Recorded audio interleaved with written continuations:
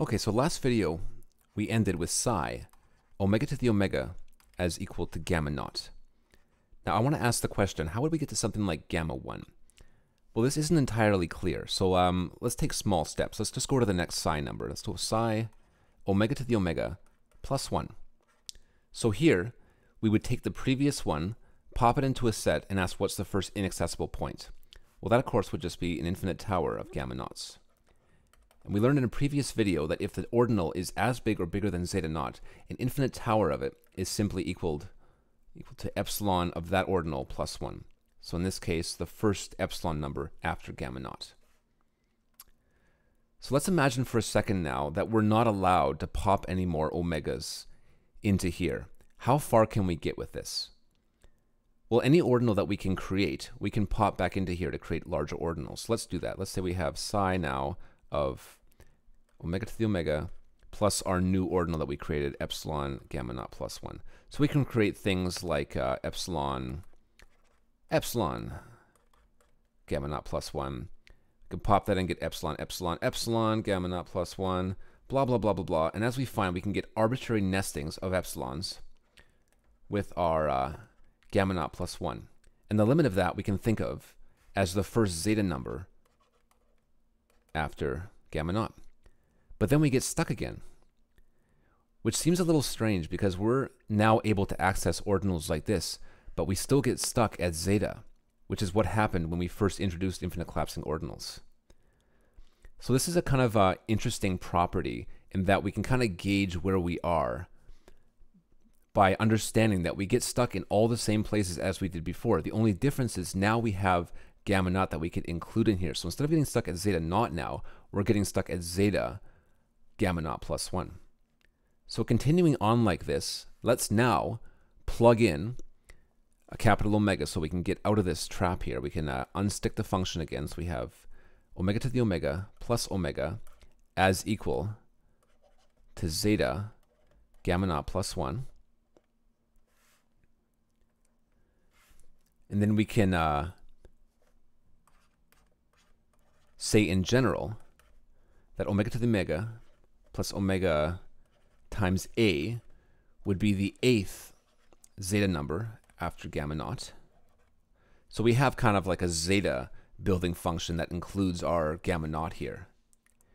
And the limit of this, of course, would be an infinite nesting of zetas with gamma naught plus 1 at the bottom, which is simply equal to the first eta number after gamma naught. So if we plug another omega in here, which would truncate to omega squared, we get omega to the omega plus omega squared is equal to the first eta number after gamma naught. And we can go further. We can see this as an eta building function, and we can move on to the next one, and we could even replace this with a, kind of like we did before. And then we can see that this is the a plus 1th phi function after gamma naught. So we're taking all of these ordinals that we constructed before, all of these points where it got stuck. They're going to get stuck in the exact same spot, only difference is we have a factor of gamma naught that we can build with as well. So we're kind of using that to our advantage. We're using previous knowledge to build these new ordinals. And we can still go further. So let's say this now is kind of like a phi building function that includes gamma naught. So what is the supremum of this? What is the limit of this, where this function now is going to get stuck here? Well, it's going to be an infinite nesting of phi's, but this time with gamma naught plus 1 at the bottom, which is equivalent to gamma 1. And we write that now as omega to the omega plus omega to the omega, which simply truncates to omega to the omega times 2, and that equals our gamma 1. And we can still go further. We can actually say in general that psi omega to the omega times a is going to be gamma a minus 1. So now we can see this as kind of a gamma building function, and we can ask what the supremum of that would be, which is clearly just an infinite nesting of gammas now.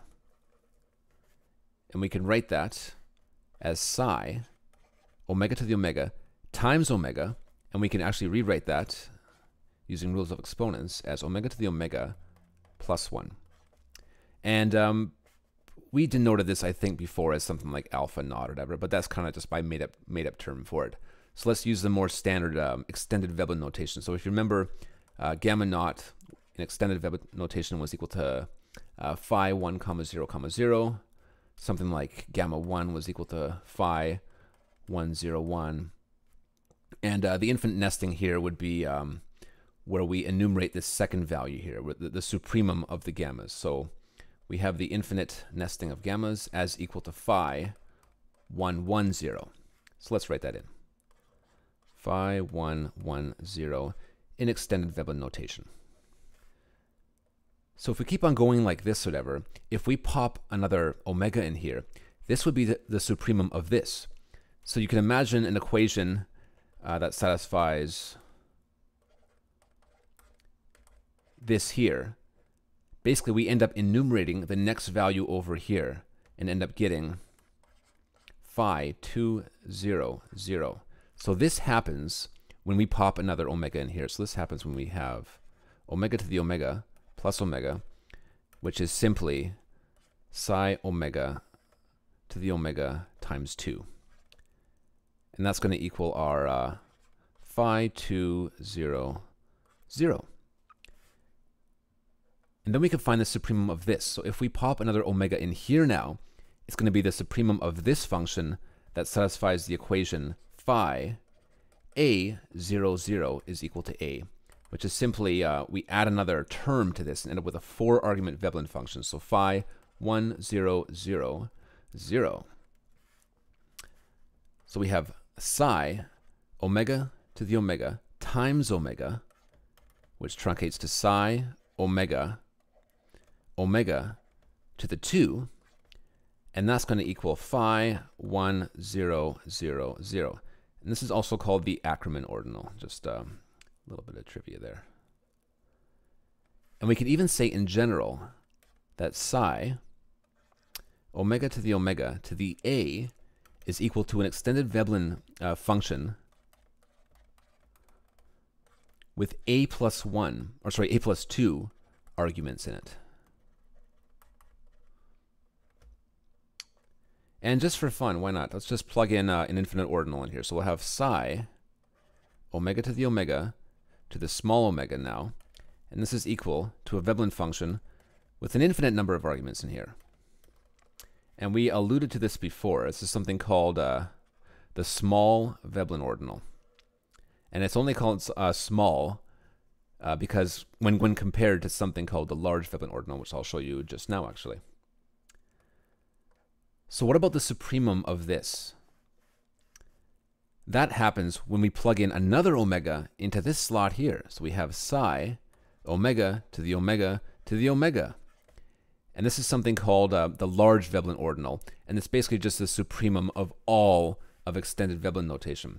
So this is kind of a little bit hard to visualize because what's the supremum? I mean, this is already an infinite number. So isn't this as far as we can go?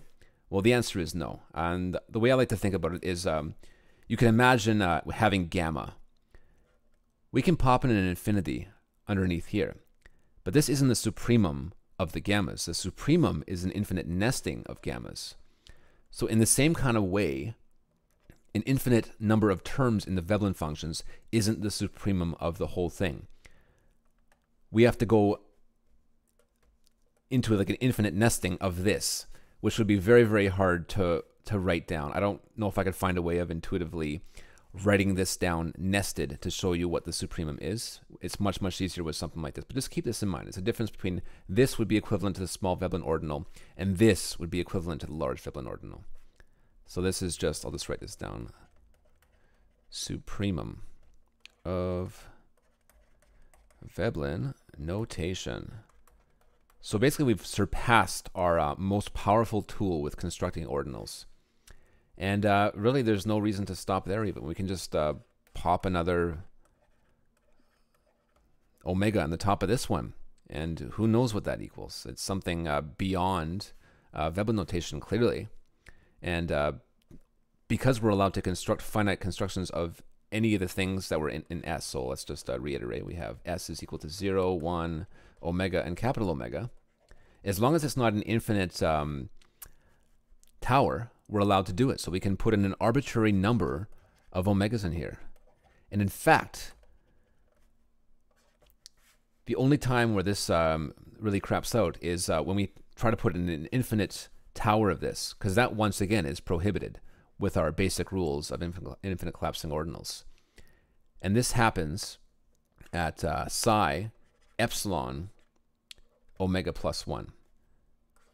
Because of that same reason that an infinite tower of omegas is arithmetically equivalent to this, because it's obviously larger than zeta naught.